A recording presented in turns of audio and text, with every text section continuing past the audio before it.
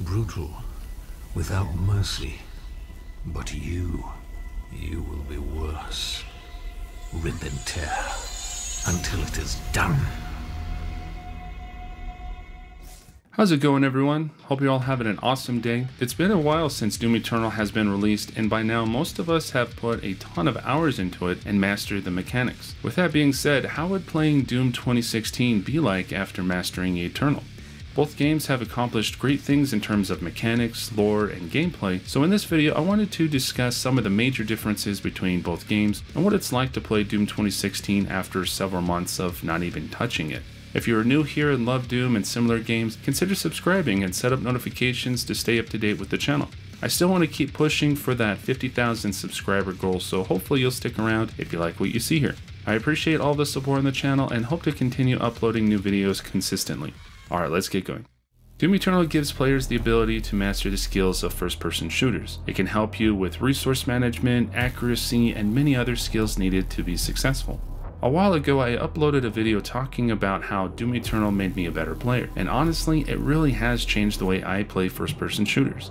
A lot of veteran Quake players tend to jump around a ton as a way to not only get around faster, but to use it to their advantage when fighting another player by making it harder to be killed. Doom Eternal allows you to move around a ton more than Doom 2016 by the use of the dash and double jump being accessible in earlier levels. Once you play Doom Eternal enough times, it's difficult to get adjusted to Doom 2016 in terms of maneuverability. While playing 2016, I would try to push my shift key, thinking I could dash out of the way of a pinky charging right at me. It didn't go as planned. I did of course move around a lot better in terms of bunny hopping to avoid projectiles and other attacks by the demons. The use of the air control rune makes all of the difference in both games. When I first played Doom 2016, I never really had a use for it until after playing Doom Eternal. Being able to dodge in mid-air against the attacks of a Doom Hunter will immediately have you sold on the rune. Of course, going back to 2016 and using the rune helps me a lot more than it did in the past. When it comes to moving around, I would say that Doom Eternal obviously makes it more of a priority, and once you get accustomed to it, then jumping into 2016 will make you untouchable. Speed is the game, and id Software raised the bar with Eternal, not only with maneuverability, but with the game itself. One major thing would be how the Slayer dies. In Doom Eternal, if you fall out of bounds, you will just lose some health and get put back at the checkpoint almost immediately. In 2016, you would die, then get put back to the checkpoint, which would have a loading screen. For those who just want to get through the level and not have to deal with too many mistakes, Eternal helps with that. However, when it comes to the Slayer dying by the demons, Eternal took the easy way out. If you die in Eternal, you basically explode, and then it goes to a loading screen. In 2016, you would oftentimes have a demon do a glory kill on you. Doom 2016 had some awesome glory kills that the demons could do to the Slayer. Some of my favorites were when the Revenant would rip off the Slayer's arms, then beat him with one of them. Or when the Baron of Hell would rip off half of the Slayer's body. And of course, if you died by a zombie, you would then see them eating pieces off of you. So I would have to give it to Doom 2016 for having a better death animation for the Slayer over Doom Eternal.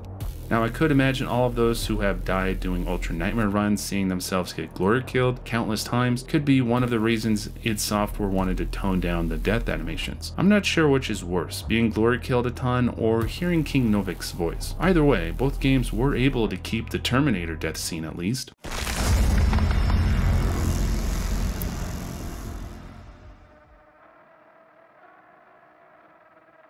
The weapons in Doom Eternal haven't really changed too much compared to Doom 2016. Most of the weapons carried over, even their mods as well. However, the biggest changes would be the amount of ammo and usefulness of each weapon. Eternal opened up the options of weak points which 2016 didn't have. However, you could still falter a demon in 2016, but I think it is a lot more noticeable in Eternal. Doom Eternal gives more options for faltering, such as damaging the weak points, using rockets and grenades, and using the microwave mod, among other things. On top of that, for damaging weak points, you would get that satisfying ping sound. The mortally challenged have entered the compound. Evacuation is advised. In terms of new weapons in Eternal, we only really got the Crucible, Unmaker, Equipment Launcher, and Doomblade, but then of course lost the pistol. 2016's pistol wasn't the best, but it did help in the earlier missions when ammo was in short supply, or for faltering and or staggering fodder demons. Eternal did have a pistol, but then of course it was taken out. Talking about ammo, well, once you get past the first few levels in 2016, the chainsaw becomes almost forgettable. 2016 has so much ammo, and after upgrading the ammo all of the way, it becomes so useless to use other weapons or even worry so much about resource management. The nice thing is you get a lot more fuel for the chainsaw, but if you already have a ton of ammo, why use it? This was a big wake-up call for a lot of 2016 players as well as new players to the franchise when they first played Eternal. I remember a lot of people complaining about the lack of ammo and having to always use the chainsaw. The modern Doom games are all about mastering the mechanics and being able to adjust your strategy at will. If you can't do that, then these games may not actually be for you. Other than that, one thing I had to get used to again with the chainsaw is that you need to equip it first before using it, unlike in Eternal. Coming back to 2016, I had to learn the hard way and basically gave an imp an awkward hug before realizing I had to get the chainsaw out first, then I could use it. It's interesting how Eternal decided to make the chainsaw usable by only pressing its dedicated button, which helps a lot, although the current no target bug does complicate things at the moment. Besides that, the chainsaw kills look a lot better in 2016 in my opinion. Its animation was faster, but still gave you a little breather in between combat. Eternal's chainsaw is a bit slow, but the devs have already explained their reasoning for it, which is basically to give you an extra break in between combat. Another thing that is actually better in 2016 is no doubt the Berserk power-up. Eternal's version is first of all not really available, except for like one time in Art Complex and another in the Super Gore Nest Master level. Whereas in 2016 you could use it multiple times throughout the campaign. The death animations were also way more violent in 2016 and didn't take so much time to kill each demon. Eternal's version has almost the same kind of kill for each demon and would almost be boring to use.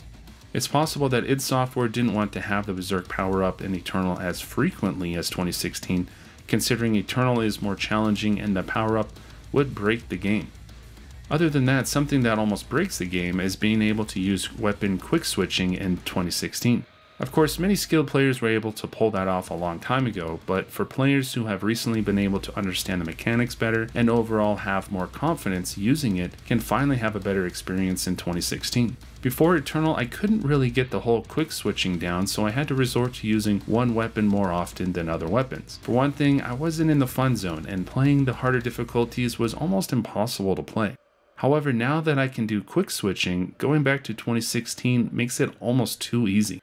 I can now do effective combos on all of the demons, especially the Barons and Cyber Mancubi. Those heavy demons do a lot of damage, but by doing quick switching you can delete them as if they weren't even a challenge to begin with. I used to get really nervous when fighting the Barons, but now they are way easier than the Barons in Eternal by a long shot. Being able to switch between weapons is helpful, but also being able to switch between your mods will make all the difference as well. Doom Eternal really expanded more on the importance of weapon mods, especially with the Ancient Gods where you would be forced to use the microwave mod for the spirit. It doesn't really matter much with which mods you use in 2016, but since most of the useful mods in Eternal were in 2016, it's not too difficult to use them. Of course, there are some weapon mods that are a bit different, like the grenade launcher on the combat shotgun is not a sticky grenade, the plasma gun stun bomb is basically the microwave mod, and there's no shield on the chain gun, among other mods. So the mods in 2016 would pretty much be used according to your playstyle and you wouldn't be punished for it. Whereas Eternal, starting out, you'll definitely want to invest in the Sticky Grenade, Precision Bolt, Lock-On Burst, and Heat Wave in the early levels. For the most part, I think most of us can agree that those mods are very useful in dealing with the weak points and gradually understanding the mechanics of Eternal. After that, you can challenge yourself more like Under the Mayo and come up with Brawler mode to really push yourself. Something that I also wanted to mention was how much I missed the Gauss Cannon. That weapon really packs a punch, but its mods weren't the best for the most part. Siege mode was very helpful to use, but not until you fully upgraded it so you can move around while charging it up. Anytime you sit still is an opportunity for a demon to take you out. You have to constantly keep moving. Without upgrading that mod, you are basically a sitting duck. Precision Bolt, well, that one was useless in my opinion. Thankfully that was moved to the Heavy Cannon in Eternal, and nothing makes me happier than using a quick scope across the map or hitting a Maker Drone or Bloodmaker. Other than that, I think Eternal wins this category with the Ballista. Both of the mods are super useful and I use them both all of the time. Plus, who doesn't want to shoot a Sentinel weapon that was designed specifically for killing demons? The demons in both games have shown us what each new Doom game is capable of doing in terms of the tech engine, their design, and effectiveness against the Doomslayer. Doom 2016 really set the bar high with how the demons interact with the Slayer, with other demons, and what strategy would be best to use against them. Compared to a lot of other games out there, the AI in the modern Doom games blow me away. The fact that the demons are like chess pieces and only certain ones will pressure you, making openings to other demons, and even flanking you without you even noticing. 2016 introduced us to this kind of playstyle and was updated even more with Eternal. For instance, in 2016, the cacodemons would tend to keep their distance while shooting their fireballs and eventually attempting to bite you when they were close enough. In Eternal, they would shoot multiple fireballs, move faster, and would overall be more aggressive. On top of that, in 2016, you couldn't stagger them with shooting a sticky grenade or a grenade in their mouth. You had to dispose of them the old-fashioned way with some good old lead poisoning. The Mancubi in 2016 were more of a bullet sponge versus their counterpart in Eternal, where you could blow off their arm cannons. Even the Barons of Hell were a bit different, where they would throw fast and charged up green argent fireballs and do some ground slams. The Barons in Eternal were basically the same, but had more health and a little bit more aggressive in my opinion. All in all, my experience of jumping back into Doom 2016, I experienced almost the same combat with minor changes between the two games. Something to make note of was my first encounter with the shield guy in 2016 after playing Eternal was that plasma doesn't make the shield explode. For some reason, I thought it could do that, but immediately realized how dumb I was. Those guys are a lot more of a pain in 2016, but with the right strategy, you can take them out quickly. Another big change though was the use of gore nests in 2016, which prompted a lot of the arena fights and oftentimes required you to finish the fight before moving on. Eternal just wiped out that idea, but used the gore nests for optional challenging arenas, which would unlock the Unmaker after beating them all. Like I mentioned before, if you understand the mechanics and are able to use quick switching effectively, then by all means Doom 2016's demons will have no chance against you. Now I just need to play the next Doom game so I can play Eternal and beat it on Ultra Nightmare with ease. When it comes down to it, both games have a lot in common and have a ton of pros and cons. Some people might think that Doom 2016 is better than Eternal, and others may think Eternal is superior. In my opinion, I think both games are great. Eternal was built upon a lot of the best things from 2016, but in the end failed at a few things that only 2016 could do better.